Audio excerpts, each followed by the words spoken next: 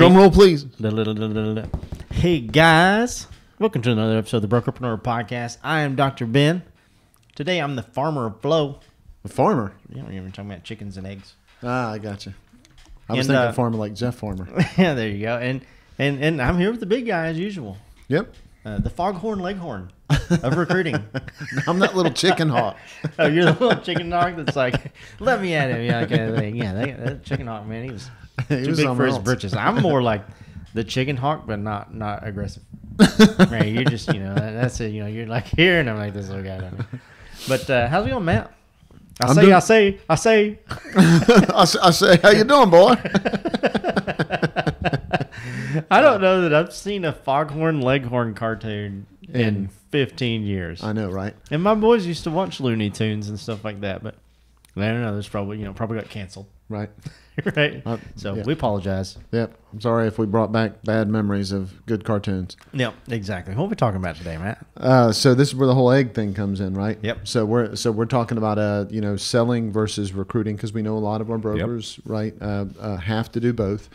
So which comes first, the chicken or the egg, right? Yeah. So that's what we're gonna dig into today. We're gonna pay a little bit of attention to how to make the decision of whether you should be spending your time selling or whether you should be spending your time recruiting. Yeah.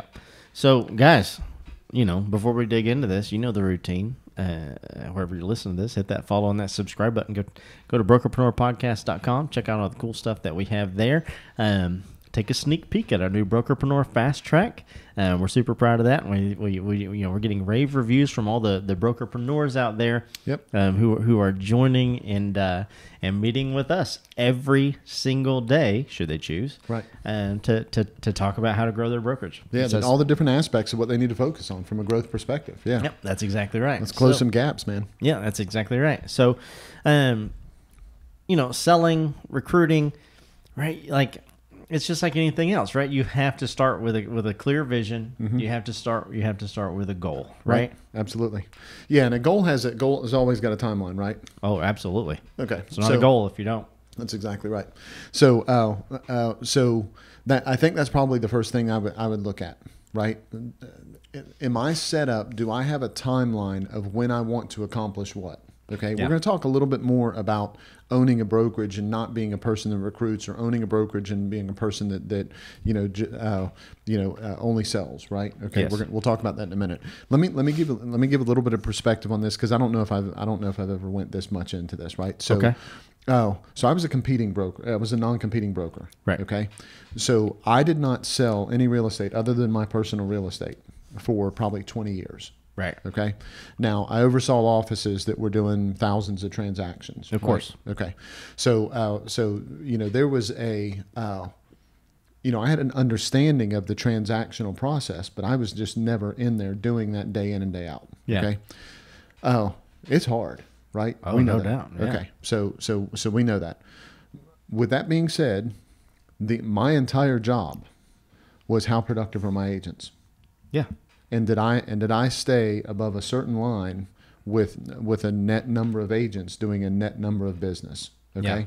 Yeah. So my job was always to get more of the right people and get them more productive. Period. Even when I oversaw other offices and all that kind of stuff, right? And other managers, reported to me and everything, that was all about, is everybody being as productive as possible? Yeah. Right. So when a manager talks about, how difficult it is to sell and to recruit, completely get that, not being dismissive of that in any way, shape, or form. Absolutely. Okay. Being a competing broker is difficult. Being a non-competing broker is difficult. Yes. Being a non-competing broker, which I saw this happen, I can't tell you how many times, you're in one manager's meeting and there's a whole bunch of people in there, and you're in the next manager's meeting, and some of the people that you knew that you've known for a while are no longer there. Yeah. Because their office wasn't productive. It's no shock. I mean, you look around and, right, they're not doing the business. They're not making the numbers. They're not hitting, okay? Yep. And I'm sure nobody walked in one day and just said, "Oh, Billy Bob, you're fired." That's not the way that goes. No, right? of course not. But the truth is, if you can't help make people more productive, if you can't hire people, you don't get to stay. Yeah. Okay. Yeah, it's like, do your job. That's exactly right. Right. And so sometimes the person's job keeping the doors open is doing some sales, and sometimes it's recruiting and retention and all that kind of stuff. Okay, I completely get that. We focus on the side of it that is actually going to give the broker the lifestyle that I think they truly want. Yes. Okay, so with being a competing broker, when you take your foot off the gas, your car slows down. Yes. Okay. That means your revenue slows down, everything else. We try to convince brokers all the time to not be in that position. Yeah, it's terrifying. Absolutely. And that doesn't mean that you have to be non-competing. Yeah. Okay. And we'll talk a little bit more about that in just a second. So I think the first one, talking about the goals, I had to say all that first, right? So, but the first one of having a goal, is your goal to get out of production, or is your goal to create a system where you can produce what you want and you have other people managing that system? Yeah. Okay. So take a close look at that first. Do you always want to be selling? If so, that's fantastic. But I don't want you to always have to sell. There's a big difference between the two of those. And I think the first thing a broker has to do, if they're really trying to make a decision between should I spend my time selling or should I spend my time recruiting, they have to take a close look at their goal first and go, you know what? That's where I want to be. Yeah. Okay. Let me tell you one other thing that will impact this. Okay. And this is the one that hurts my feelings when I talk to people and they don't hear it. Okay. You have feelings? I do have feelings. Okay. I hate seeing people fail whenever I'm right here to help them not fail. Oh yeah. So if you ever want to sell your business, it better be more than just you. Oh yeah, you got that right. If you're the number one producer in your office, you don't get to sell it. Right? Nobody wants to buy your job. That's not the way that works. Yeah. So they know that as soon as they buy and take whatever it is from you, if you decide to slow down at all, they're not going to make their money, which means you're not going to get your earn out. Yeah. Okay? Everybody knows that. Yep. So if you ever want to get to the point where you can slow down and sell something that you've built, then what you've built can't just be you. Yeah. Yeah. What are the Chicago Bulls worth today versus the mid 90s? Right. Right. And dollars were different then. Yeah, that's exactly right. Yeah. Yeah, absolutely. Yeah. So, so it's all about the goals. What is your goal? What is it that you're trying to accomplish? Do you want to sell down the road? Do you want to just, are you going to one day just say, hey, I've had enough. I'm just going to close the doors today. Yeah. Right. Yeah. And all that hard work for nothing. Let me tell you a very real story, and I'll try to leave names out of this, and I'm going to try to skew it a little bit so that it's not very obvious who it is. You can use Looney Tune names. Okay. So there was a very productive agent that had been in a market for a very long time. Okay.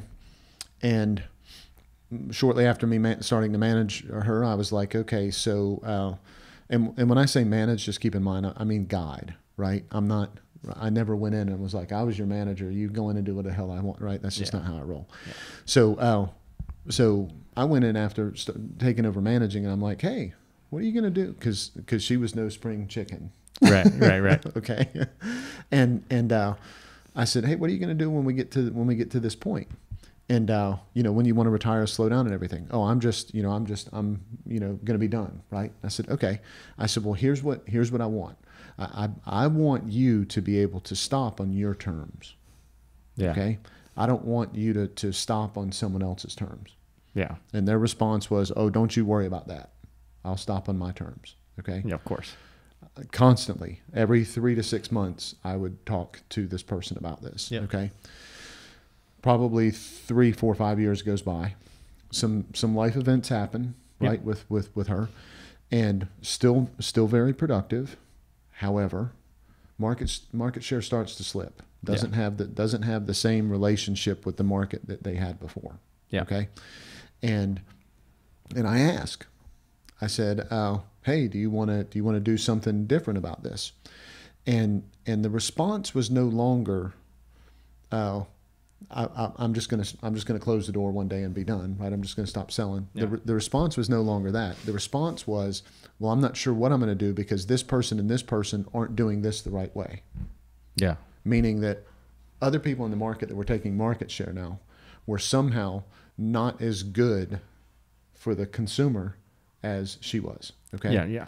The truth was that was true. They were not as good. She just knew like so much about it. Oh, Okay? yeah. However, the consumer had gotten to the point where they didn't care so much about that.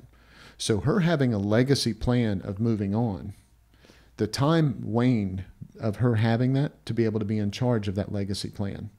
Yeah. My reason for telling this whole story is for any broker out there that thinks they have plenty of time to create a legacy plan, or that one day they're just going to say, yeah, I'm just going to do this with my brokerage, or yeah, I'm going to do that with my brokerage. The truth is, if you don't have a plan, if you don't have a system, if you don't have things in place, the market will adjust how effective you are, and what you have left will be based on how hard you were willing to work and what the circumstances of how well you kept up with things in order to be able to say, this is the valuation of this. Yeah. Okay. So I know I said that very cryptic and very complicated. Okay. Yeah. You know a little bit about the story. Of course. Is there stuff that we need to, is there something else I need to say that I can say in a way that, that's going to help the audience understand how to not make this mistake and set that goal? Yeah, no, I just think it's one of those things, guys. It's like, excuse me, it's like anything else. You know, we and you brought this the other day, you know, in a book that you're reading. You know, it's the map versus the terrain. Yep. We can all look at a piece of paper and say, okay, you know, here's where I am, and we all know that it's fun to get the calculator out and say, well, if I add this many agents or I do this many transactions at this percentage and all this kind of stuff, then man, look at all the money I could make. Right. That kind of thing. Mm-hmm. You know, your exit strategy, if we want to, you know, if we just call it that, your exit strategy, you could look at it the same way and, you know, do all these dream-filled numbers of, okay, if I just reach this, you know, then that day I'm going to put a for sale sign on my business door and this is what's going to happen. And everybody's just going to come by and say, yeah, I want it. But that's the map. Right. Right. The terrain is, okay, I know how to get, you know, from here to Oregon, but yeah, I don't really know how to traverse the Rocky Mountains. Right. Right. That's exactly right. That's what supplies do I need to get over the mountains? Yeah, right? Exactly. Yeah. And once I get up there and it's, I've got the path. How do I keep my horse warm? How do, you know, I got flip-flops on. Right. Yeah, exactly. Right. I started in Florida. Right. What? These don't work? So, you know, that's what we're talking about here. Yep. Is, you know where you are. A lot of you have a really good idea, or, you know, you may be like the lady in the example, like, oh, don't you worry. I got this. I'm close. You know, she had a plan, right, in her head. Right. She had a map. Things were going to go exactly the way she wanted until she was ready to quit. Yeah. She didn't account for the things along the way, the terrain. Yeah, that's exactly right. So, let's again, let's go to the next one, which is kind of like pick your poison. Yep. Right. You know, selling and recruiting, choosing your stress. Yeah. So which one stresses you out more? Okay. And so this one has to be in here, but it doesn't have to be in here because people aren't already choosing. Oh yeah, for sure. Yeah, they're already choosing. Yeah, and there are different levels of this too, right? Oh yeah. It's which one of these is causing you stress right now? Right. But which one, if it's not done, is going to cause more stress. It's going to cause more stress later, right? You say it all the time. Can't be easy, right? It's either going to be hard now and easy later, or easy now and hard later, or something like that. It's up to you, man. Yeah. Which one is it that you want? Hard now, easy later? Yeah. Or easy now, hard later. Yeah, exactly. And so you know, you got to choose your stress, okay? And when I say that, so you can transition, okay? Right? You can say, look, I really love selling. It's easy. Everybody loves me. I connect with people well, all that kind of stuff. I hate picking up the phone and cold calling people from recruiting, so I'm just going to do more sales. When I say choose your stress, what I mean is absolutely keep selling, but don't recruit by picking up the phone and doing something you hate. Yeah. Right? That's what I'm saying. Can you figure out a way close to how you're succeeding with your real estate sales to recruit the same way? The answer is hell to the yes. All you have to do is come to the class and sit in there and listen to what we're telling you and just do that, right? Okay, but so let's don't get into that. What is it that worries you? What is it that stresses you out? What is it that concerns you? What is it that keeps you up at night? Yeah. Is there some way of, instead of just diving off the cliff doing that you can take a little bit of pressure from here and put it over there to start making that shift? Yeah. Okay. So let me give you a very real life example, because of course that's what I love to do. Yep. All right. Fake life. A fake life example. That's right. The fake life example. Hey guys, this episode of the Brokerpreneur podcast is brought to you by the Speculo Group. The Speculo Group is the turnkey solution for agent and brokerage lead generation. With a focus on generating the highest quality leads from platforms like Google, YouTube, Facebook, and more, the Speculo Group is your one-stop shop to dominating your local market and beyond.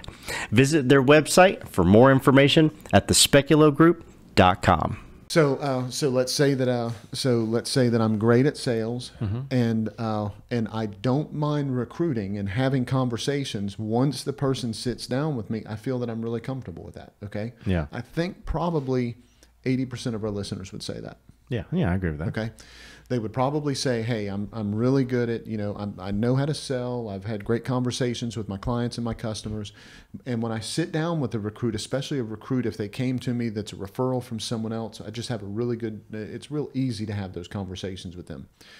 Choose your stress means that part about setting that appointment and getting that person to the interview, that is the most stressful part for you. That is the part that you need to figure out a way of how to lead into that so that you're not getting too stressed out about that. Yeah. Right? Does that mean that you have someone else help you set that appointment? Okay. Yeah. So be careful with that. Sometimes, if the appointment isn't set the right way, there's not the right expectations, it actually becomes more stressful later. Right? Yep. But don't pressure yourself on how many appointments you have to set. Yep. Or don't pressure yourself on the way that you have to set those. Pick what you want to be stressed about. Isolate that and work on that piece first. And what's going to happen is you're going to figure out exactly why you hate it. Yep. So many times the reason why people don't like that part is because they're no good at that conversation. Yep. Okay. They don't have the right dialogue. They don't have the right understanding. They don't have the right tools or whatever. Right. Or they're just doing it at the wrong time. Oh, absolutely. You see right? Yeah, yeah, because it's like, I got 5 minutes. Right, absolutely. Right, let me just hop into this really quick. Oh, this doesn't work. Right, or at 9:30 in the morning, which this is great. If you can set up a time and do that and be consistent from 9:30 to 10:30, this is what I'm going to do. Well, you know what half of the other productive agents are doing from 9:30 until 10:30 in the morning? Yeah. Same thing you are. Are you freaking kidding me that you're literally going to interrupt their time that they're making connections with other people just because it's convenient for you to do that same thing? Yeah. Okay. So 100%, if that's when you have the best energy, if that's when you have the best mindset, if the rest of your day is slam busy, then yeah, that's when you have to do it. Yeah. Okay. But if you're stressed out about that and you're having a hard time with that, maybe do it at 6 o'clock in the evening. Yeah. Oh, absolutely. Maybe do it okay. So maybe do it a little bit earlier in the morning. You have to figure out what your stress is, and then you have to reduce that stress to the least amount. If you're somebody that appreciates a schedule and knows that you have to get things done with when your energy's at a certain time, then it doesn't matter whether they're calling out at that point or not. Yeah, absolutely. You have to call then. Yeah. That's you knowing you and you choosing when you're going to be stressed and minimizing that choice as much as possible until you get in the habit of doing it. Yeah, and you say this all the time. I feel like that's my line in this podcast for some reason. You say this, Matt. You say that. Right, I listen to you too much, I guess. But you have to think about, okay, because I want everybody when they're making this plan, whenever you're like, okay, this is the time that I'm picking, right, 9:30 to 10:30 or whatever. It's the same thing with like marketing, right? This is just marketing. Take a look at your target audience. Yep. When is it that they are most open to receiving a phone call? Absolutely. Maybe it's the best time you can do it. Maybe it's not the best time you can do it. But then you start saying like, well, how bad do I want it? Mm-hmm. And, maybe it's from 5 to 6. Maybe it's from 6 to 7 at night, right? Like who knows? But, test that, Absolutely. and test that in your market. If you do a couple weeks from 9:30 to 10:30, it doesn't work. Be like, well, you know what? I'm just going to try it from 1 to 2 today, or 12 to 1, or 6 to 7, like Right. I was saying, and find something that is conducive to the agent. Because as soon as you find that window and everybody's like, hey, how's it going? Now all of a sudden it's just not as bad as it seemed You're like it not as was when stressed. everybody was like, leave me alone. Right. Now it's like, hey, how's it going? I'm learning, and this is like a 2 or 3 day thing, right? I haven't even told Matt about this. I'm unleashing this on the podcast. Here we go. Hold on. I found my great grandfather's harmonica. Oh, nice. Right, in a box, and I was like, I was like, oh, that'd be really cool. Like, you know, if I was like, I could learn how to play like my great grandfather's harmonica. Yeah, I had to sterilize it first. Right. Who knows, you know, what animals are in there.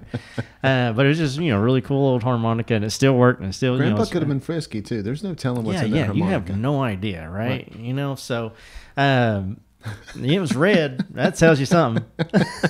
How many red harmonicas have you seen?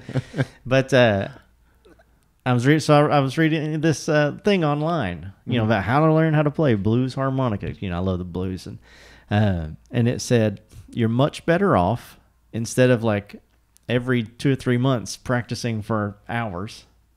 You're much better off, you know, if you're in your car, you know, and you just say, you know what, every time I park my car at work or I park my car at home, before I get out of the car, I'm going to get my harmonica out and I'm going to play for 3 minutes. Right.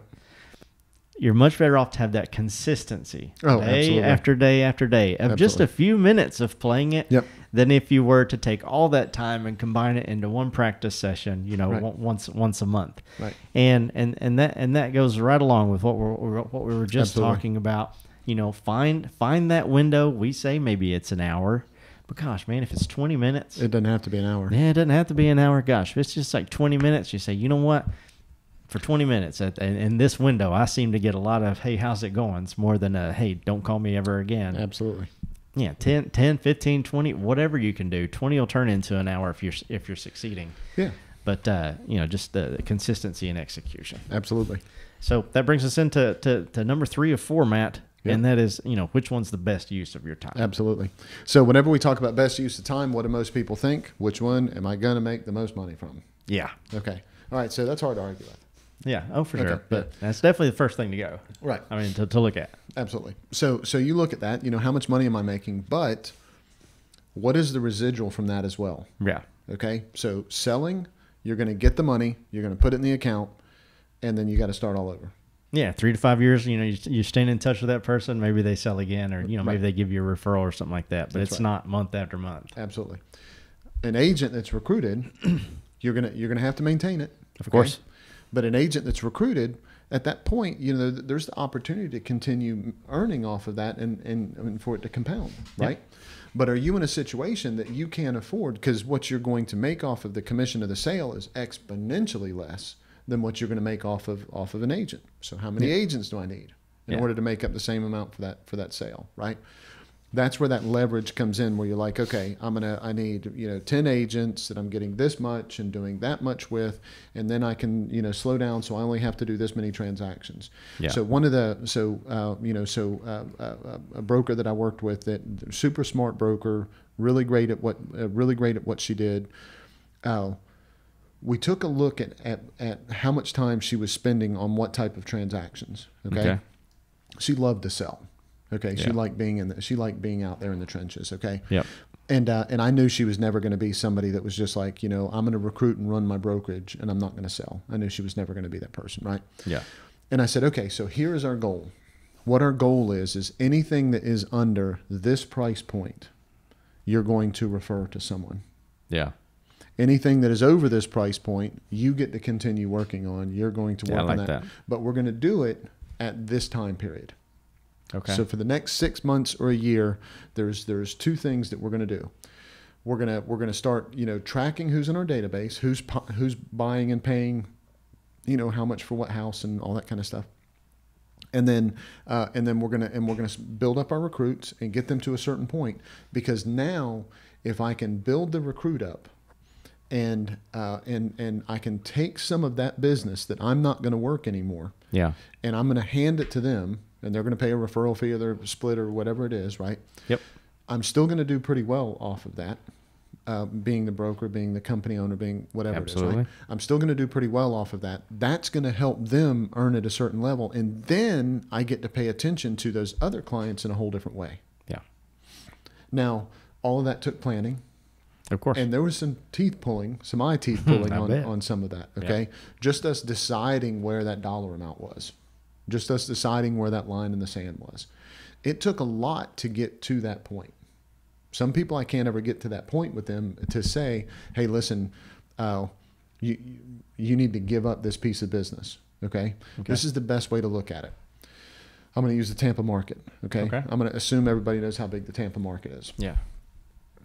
Tampa is on, we live on the little peninsula that's on the peninsula of Florida. Right. Right. Okay. So Tampa is part of that peninsula, and it goes over into over into Florida a little bit and everything, and all that kind of stuff. If you've got an agent that whenever they're first starting out, somebody wants to buy something 2 counties away, which is an hour and 30 minutes away. Yeah. Man, you're going to be hard pressed to convince, no matter what the price point is, you're going to be hard pressed to convince that agent not to drive and go do that. Right. Yeah. They're going to be like, man, there ain't no way I'm referring this out to somebody. Okay. After they get to a certain point of exhaustion, Yep. after they get to a certain point of getting burned a certain number of times and all that kind of stuff, at that point, they're going to go, you know what? I'm going to refer this, and there's a chance that that's not going to work out the same or at all. And I probably could have converted this, but there's a chance it's not going to work out. But my time is now worth more than that risk. Yeah. That the potential of my time outweighs the certainty of that risk. Yep. Okay. The same thing happens in recruiting and selling. Absolutely. Okay. You just have to get to that point where you're like, okay, I'm not going to run all around Tampa Bay. I'm not going to run an hour and a half all over the place in order to do this with this house. What I'm going to do instead is I'm going to have someone else help leverage that for me. Yeah. And so that's whenever we take a super close look at our time and we make sure that we're paying attention to it so that we understand that we're not wasting that time. Yep. Absolutely. So that brings us to our last one. Big guy. Yep. Foghorn Leghorn. Nah. It doesn't have to be you, but it does have to be your plan. Absolutely. Yeah. So whenever I say it has to be your plan, that doesn't mean that you have to come up with everything yourself. Yes, of course. Let's start with that, Yep. right? What I mean by it does have to be your plan is you should be able to plug into any phase of it and still look and feel like you're in charge. Yeah. You can't come along and it look like somebody else has done everything else. You look foolish whenever you do that. Absolutely. And it makes people not trust you as their leader, and you're just screwed if that happens. Yeah, nobody ever wants to hear like, well, I could have succeeded this way if somebody else would have done some, you don't want to be that person. Absolutely. So it's got to be your plan. So take pieces of what works and everything. I believe every recruiting plan is a little bit distinct. Yep. Okay. And especially ones that succeed. I think the more, the more the same they are, the less likely they are to work. Yes, right? agreed. So especially in the same market, absolutely trying to copy somebody. Yeah, so ridiculous. All right. So anyway, so it's got to be your plan, right? Yep. Okay. Oh, but it doesn't have to be you. Yep. There's components of your plan, like we just talked about, like making those connections. Let me throw something out there. I would be willing to bet that 3/4 of our listeners have a staff member that would not mind reaching out to co-ops and saying, sure. "Hey Ben, Ben really appreciates you working with us in the co-op with Betty Sue. We'd love to tell you a little bit about what we do. We want to stay in touch and make sure that we've got a great relationship because we want to keep selling each other's properties. Yep. But we'd love to sit down and talk to you sometime about what it is that we do. Is that can we do that? Yeah. How easy is that? I bet you have a staff member. Most of you have a staff member that would be excited to do that. Especially if, let's just say, they were incentivized by $50 or $100 on that person's first transaction whenever they came in, provided they're licensed appropriately to be able to do it and all that kind of stuff, right? Yeah. So you might have a staff member that's like, yeah, I'd love to do that. I'd love to give that a shot, and they suck at it, right? They're just terrible at it to begin with. Yeah. Well, so are you. And right, if you're not doing it, you're even worse. Yeah, that's exactly right. So there's possibly the place that they're starting. You have no idea where they'll end up. Yeah. A staff member that's willing to do this is a huge win. Oh, for sure. How many new agents have you had? And you're like, I don't know if they're ever going to do anything. And then it's like, they sell like $30 million in properties that year. Right. And then other ones that have an incredible sphere of influence and whatever. And you're like, man, they're going to kill it. And right. Yeah. So you just don't know. Right? Yep. That's right. So you probably have a staff member that will do that. You might have a family member that would do that. Oh, for sure. You might have a nephew that is 22 years old that's looking to make a little bit of money, and you can have him come in and call down a list, and he's going to stumble through it and just figure it out. And the next thing you know, he's doing that one piece that stresses you out. And then you're getting to be that person that sells all those houses you want and then gets to have that appointment whenever you sit down, but that other piece is being done by somebody else. Yeah, and your nephew's like, man, Uncle whatever, he's the best. Right. Like, this is the easiest thing I've ever done. Absolutely. Yeah. You just don't know how you're going to win at that. Yep. And it's until you try. But if the appointment is the part that stresses you out, then maybe you have an agent in your office or a staff member in your office that actually does the interview side of that while you're setting the appointment, because you don't mind doing that. So whatever stresses you out, take a look at that. Understand that it doesn't have to be you that does every bit of it, but it does have to be your plan. Yep, absolutely. Guys, wherever you're listening to this, whether it be iTunes, Spotify, Stitcher, Deezer, any of those platforms, make sure to hit that follow button. If you're watching us on YouTube, hey, what's up? Hit that red subscribe button, that bell right beside it, get notified every time we drop a new episode. Matt, we do these podcasts for one reason alone. Tell them why that is. Because we want to be part of their Foghorn Leghorn win. No.